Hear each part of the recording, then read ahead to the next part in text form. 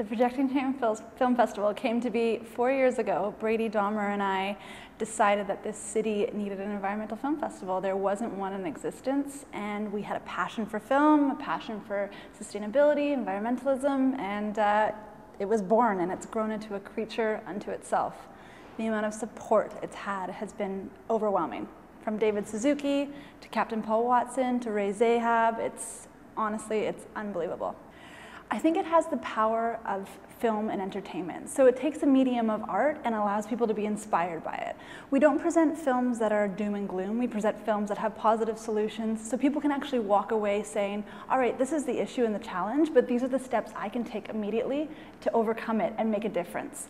Our film festival is a film festival meets TED Talks series. So you watch a film, but then you have an amazing speaker afterwards who speaks to the subject of the film and tells you as an audience member what you can do to affect change. The opening night gala, we're doing a big eco-fashion show with a designer who has this amazing documentary. He's worked with celebrities from around the world. He's mounting an art installation. We're going to have DJs, food stations from all around the city.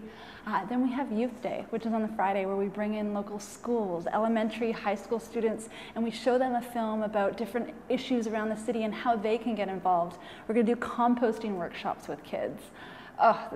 We have speakers that are coming from France who are going to be talking about some of the issues that are going on in Europe and how Canada can relate to them.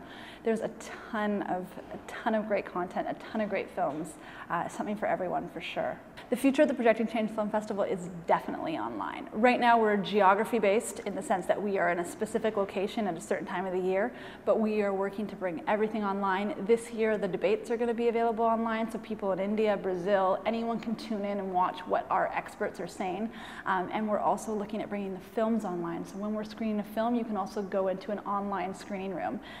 That's going to expand the reach of Projecting Change and its impact beyond anything we can imagine. So we're really looking forward to that.